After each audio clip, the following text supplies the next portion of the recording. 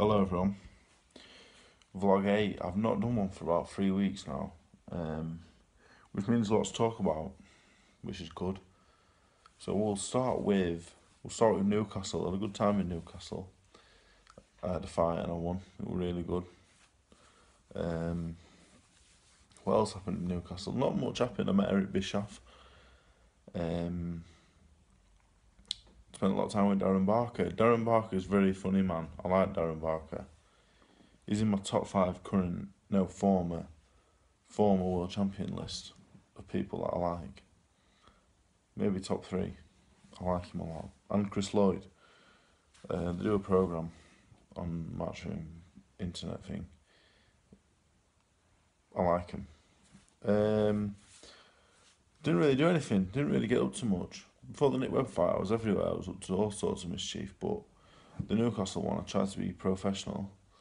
There was 3 of us in one hotel room. But now I've won another fight. I feel like maybe next time I'll get 2 hotel rooms. Because me and Ahmad was in bed and Danny Morell was on the floor, bless him. But it was a good weekend and week.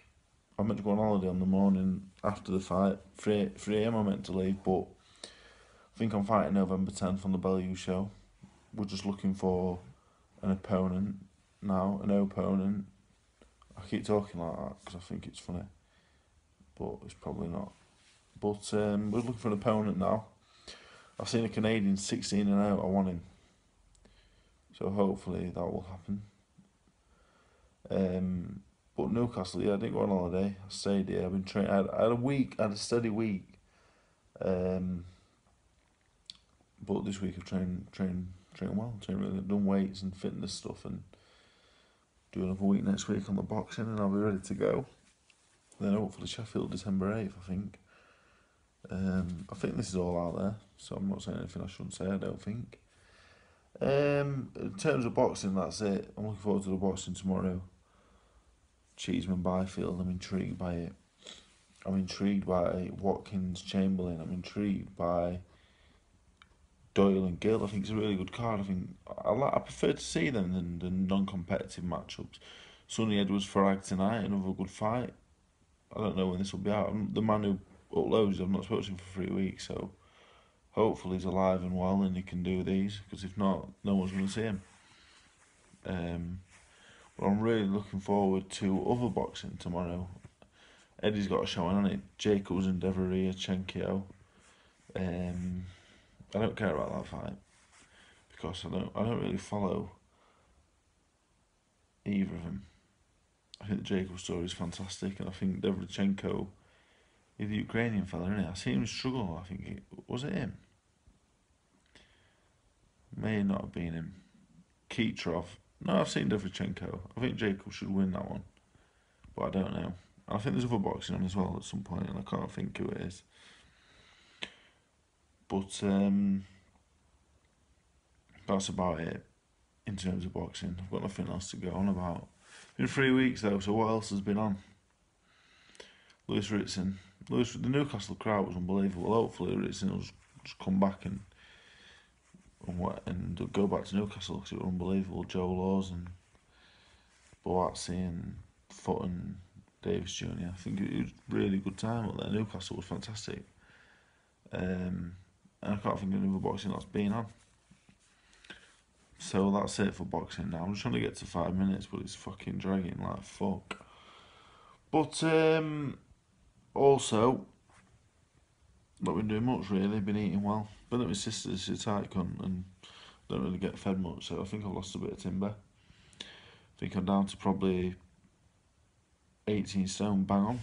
I'll probably weigh in under 18 stone in 2 weeks' time, which is good. Been having porridge and jacket potato salad and tuna. I've realised now it's all about calorie intake. Calories in, calories out determines weight loss. So if I want 10 chocolate bars, that's fine, but I'm going to have to starve for the rest of the day.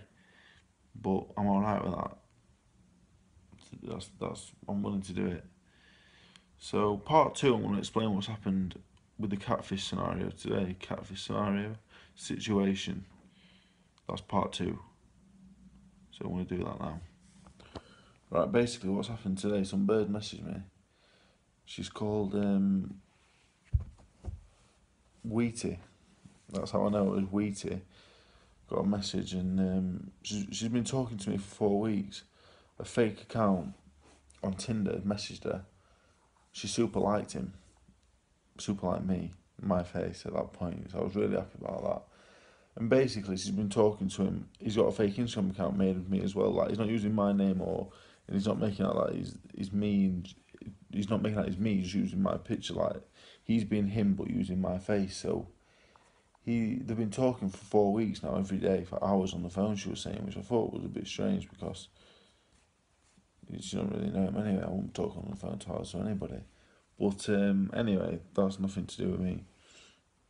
And then what happened is, she was getting these signs. Obviously, I've watched Catfish, and if they're not going to video, if someone don't video call you within like a couple of weeks, it ain't them in the pictures. And if it's too good to be true, usually it is. So I always like, people message me like, you can spot a catfish a mile off. I think, you know what I mean. You can tell them a mile off. They've got like the real, like, you look at the profile picture. A catfish is always on private. They've got a profile picture, and you think, fucking hell, who's that bird there? It's like, fucking hell. But then you think they've got 3 posts and they're followed by 37 people, and you're just like, any attractive woman's got at least a couple of thousand followers, 600 pictures, and all the mates on there going, oh, you look fantastic, hon. So it's obvious. So anyway, this Wheaty, obviously, she said it really believable, and she seems a really nice girl and intelligent-ish. So I'm gonna believe her. She's my mate now, and anyway, so she did a Google reverse thing, and it turns out it took her to my Twitter. So at this point, she's realised she's not really messaged him. She's followed me on other social media. Spoke to her this morning, and she's explained the situation. I've obviously said it's all right. We've spoken. It's all right now. It was like a catfish scenario. Got her on the old video call. Said, look, let's put this to bed. You know, and that was it. Basically, it was a lot more interesting than it sounds. I'm not a great storyteller. I don't tell a great story, and it's a lot more interesting than it would seem. If you want to follow my Twitter, which is David the White R1, which you will be following, so otherwise that's the only way you'll be watching this. But it's all on there. It's quite good, really. Because at first I'm thinking he's doing all legwork. He's been talking to for months. I'll just go and drop it in, but apparently don't work like that. So, but yeah, that was a funny story. Other funny things that's happened to me recently.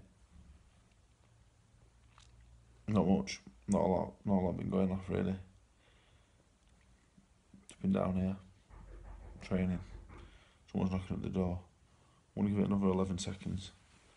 I like the timing to be correct. We have to wait a bit longer. But the vlog is back, and it's been good. So goodbye.